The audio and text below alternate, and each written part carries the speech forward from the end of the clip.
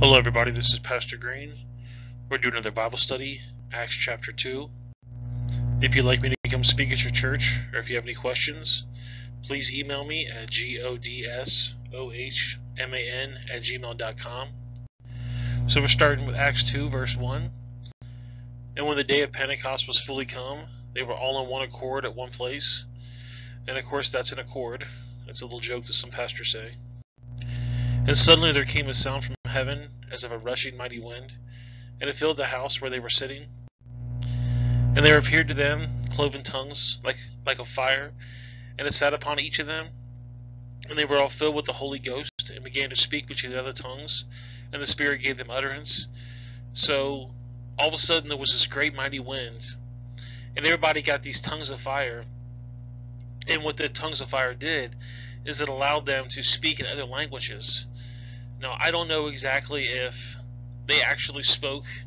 They knew, oh, I'm speaking German, I'm speaking Hebrew, I'm speaking Greek, I'm speaking Russian. Or if they just spoke, and when the person heard it, they heard it in their language. But now they're able to speak in multiple tongues. And later it actually lists the tongues that they can actually speak. And the reason why God did this is because, if you remember, God told them to go across the whole entire world and preach the gospel, and it's hard to go to some place that doesn't speak your language, so he gave them the gift of tongues. And there dwelling in Jerusalem Jews, devout men, out of every nation under heaven. Now when this noised abroad, the multitude came together and were confounded, because that every man heard them speak in his own language. So as these guys were speaking, the people heard it in their own language. I don't know if it's because there was 12 different people speaking 12 different languages, or if there was one person speaking and they heard it in 12 different languages. And they were all amazed and marveled, saying to one another, Behold, are not these men which speak Galileans?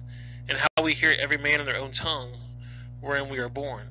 So these guys are shocked. They're like, we all speak different languages, and these guys are Galileans who speaks Hebrew or Greek. Why can't we understand them in our tongue?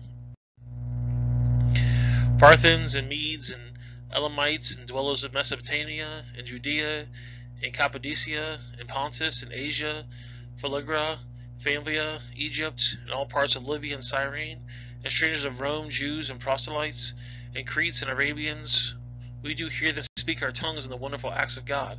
So it actually mentions 17 different known languages on the different tongues. And so these people were able to hear them in their own language in 17 different languages. Acts 10 says, While Peter yet spoke these words, the Holy Ghost fell upon all them which heard the word. So this is again talking about him speaking in multiple tongues. And in the circumcision that believed they were astonished, and many as came with Peter, because on the Gentiles were poured out the gift of the Holy Ghost. So in Acts 10 it's talking about Peter using this gift to speak to different people. For they heard them speak with tongues and magnify God. Then answered Peter, Can any man forbid water that these should be baptized, which have received the Holy Ghost as well as we? So he's telling these people, they heard the gospel in their language, they got saved. We need to baptize them. Acts 11:15. And as I began to speak, the Holy Ghost fell upon them, as on us in the beginning. Then remembered I the word of the Lord, how he said, John indeed baptized with water, but ye shall be baptized with the Holy Ghost. For as much as God gave them the like gift that he did to us, who believed on the Lord Jesus Christ, which was I that could withstand God. So he's saying, if you remember back in Acts 2, the Holy Ghost fell upon all of them. And when these people got saved, they were able to speak tongues also. Back to Acts 2.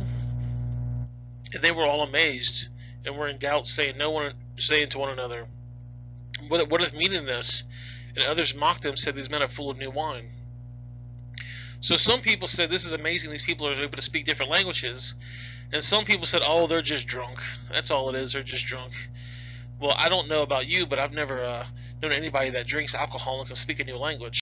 So, people they mocked them. But Peter, standing up with 11, lifted up his voice and said unto them, Ye men of Judea, and all ye dwell in Jerusalem, be this known unto you, and hearken unto my words. For these are not drunken, as we suppose, seeing it is but the third hour of the day. So we say, we're not drunk, it's only 9 in the morning. It's just, the Holy Ghost came upon us. But this is which spoke by the prophet Joel. And it should come to pass in the last days, saith God, I will pour out my spirit upon all flesh, and your sons and your daughters shall prophesy, and your young men shall see visions, and your old men shall dream dreams. So they're saying, the prophet Joel said this was going to happen. The Holy Spirit was going to come upon us, but we're going to have all these gifts.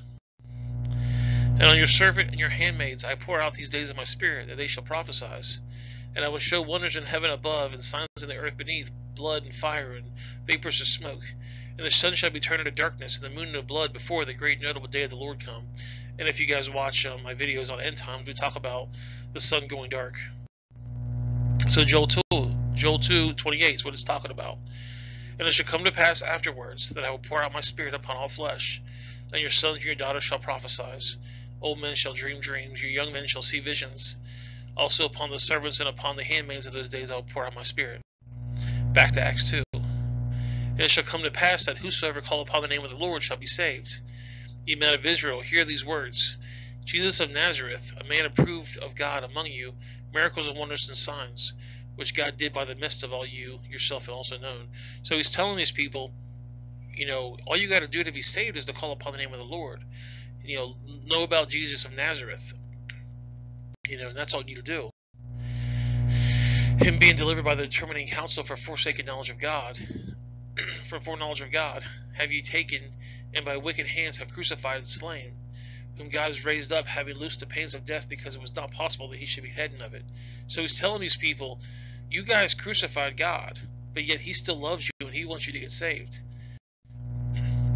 For David speaketh concerning him, I foresaw the Lord always before my face, and he is on my right hand, that I shall not be moved. Therefore did my heart rejoice, and my tongue was glad. Moreover, my flesh shall rest in hope. Because thou wilt not leave my soul in hell, neither will it suffer thine Holy One to see corruption. Thou hast made me known to me the ways of life, and you shall make me my full joy in the countenance. Men and brethren, let me freely speak unto you the patriarch David, that he is both dead and buried, and his sepulchre is with us to this day. Therefore, being a prophet, and knowing that God has sworn an oath unto him, at the fruit of his loins according to the flesh, he would raise up Christ to sit on the throne. Him seeing this before spake of the resurrection of Christ, that his soul was not left in hell, neither was his flesh did see corruption. This Jesus had God raised up, wherefore we are witnesses. Therefore, being by the right hand of God exalted, and having received the Father of the promise of the Holy Ghost, he has shed forth this, which now ye see and hear. For David is not ascended unto the heavens, but he saith himself, the Lord said unto my Lord, sit upon thy right hand, until I make thy foes thy footsteps, thy footstools. Therefore let all the house of Israel know assuredly that God has made the same Jesus, whom you have crucified, both Lord and Christ. Now when they heard this, they were pricked at their heart, and they said unto Peter and the rest of the apostles, Men and brethren, what should we do? So this guy's talking, and he's saying, listen, God loves you. God was there for you. God walked among you. God did all these things. And you guys crucified him. You guys put him to death. You saw what happened. And God has made Jesus Lord and Christ. And you guys killed him. And the people are just shocked. They said, yeah, we did some bad stuff. What do we got to do now? Then Peter said unto them, Repent, and be baptized for every one of you in the name of Jesus Christ, for the remission of sins. Ye shall receive the gift of the Holy Ghost. For the promise is upon you, and your children, and to all that are far off, even as many as the Lord our God shall call. So Peter's saying, you got to repent and be baptized in the name of Jesus Christ for the remission of sins. And I'm going to go ahead and try to put a little link on top here for you have to be baptized to be saved. Because he's telling you have to repent, which is turn away from your wicked ways, and be baptized for the remission of sins. But in order to be saved, you just got to believe. You got to put Christ first in your life. John 3:15 says that whosoever believeth in him should not perish, but have eternal life. John 3:16. For God so loved the world that he gave his only begotten Son, that whosoever believeth in him should not perish, but have everlasting life. For God sent not his Son into the world to condemn the world, but by the world through him might be saved. He that believeth on him is not condemned, but he that believeth not is condemned already, because he has made not believe the name of the only begotten Son of God. So this is saying you got to believe in the Lord Jesus Christ, you're going to be saved. But if you don't believe, you're going to be condemned to hell. Acts 16:30 says, and brought that mountain, said, Sirs, what might I do to be saved? And they said, Believe on the Lord Jesus Christ, and thou shalt be saved, and thy house. Back to Acts 2. Remember in 21 it said, And they shall come to pass that whosoever shall call upon the name of the Lord shall be saved. You know, there's a lot of books out there, why I'm not a Campbellite, why I'm not a Seventh-day Adventist, why I'm not a Calvinist. And it talks about how you got to follow what the Bible says. And these are these different religions, and there's more than this. I just picked these three. These are going to basically take you away from Christ, and you don't want that. They're really great books to read. And what many other words did he testify in a sword, saying, Save yourself from this untoward generation. And they that gladly received his word were baptized. The same day they were added unto them about 3,000 souls. So Peter's telling these people, Jesus came, you guys killed him, you guys need to repent. And over 3,000 of them got saved that day. And they continued steadfastly in the apostles' doctrine and fellowship, and in breaking of bread and in prayers. And the fear came upon every soul, and many wonders and signs were done by the apostles. And all that believed were together, and had all things in common, and sold their possessions and goods, and parted them to all men, as every man had need. This is really important right here. If you look at the early church, they said that no matter how much money people had, they all put their money together, and they basically paid for the needy, for the widows, for the orphans, for people that, you know, have problems. And that's why if you look at all these different organizations like Samaritan's Purse and Matthew 25 Ministries, almost all of them are Christian based, because the Bible tells us as a Christian you need to go out and you need to help those in need.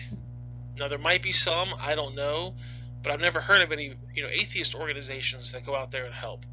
Not saying that atheists don't help, but I'm saying that as a Christian, you are called by God to help the people that are in need. That is your job as a Christian. Obviously, atheists don't believe in that, so that's not their job. Now, I know many atheists that do donate money and help out people in need, but there's no that I know of big organizations like Matthew 25 Ministry, Samaritan's Purse, the Red Cross, things like that go out and they help people in need. And they continued daily with one accord in the temple, and breaking bread from house to house, and did eat their meat with gladness and singleness of heart, praising God and having favor with all the people. And the Lord added the church daily such should be saved. And the interesting thing about this is it says they went to different houses and they fed people, and it says they ate their meat with gladness. You know, a lot of people go to church and say, okay, well, I got to pay my tithing. You know, here's $20, and it kind of breaks their heart to do it. You know, oh, I got to pay my tithing. Here's $100. You're supposed to do it with gladness and happiness. You know, I always thought it was interesting that people go to church and they go, oh, I got to pay this $30. Oh, man, this is going to break my heart. But then they go to the buffet or they go to the, you know, store and they go, oh, 30, that's all it is, $30. This is great. And they pay it with no problem. This is you're supposed to give with gladness of heart. And I just wanted to share that.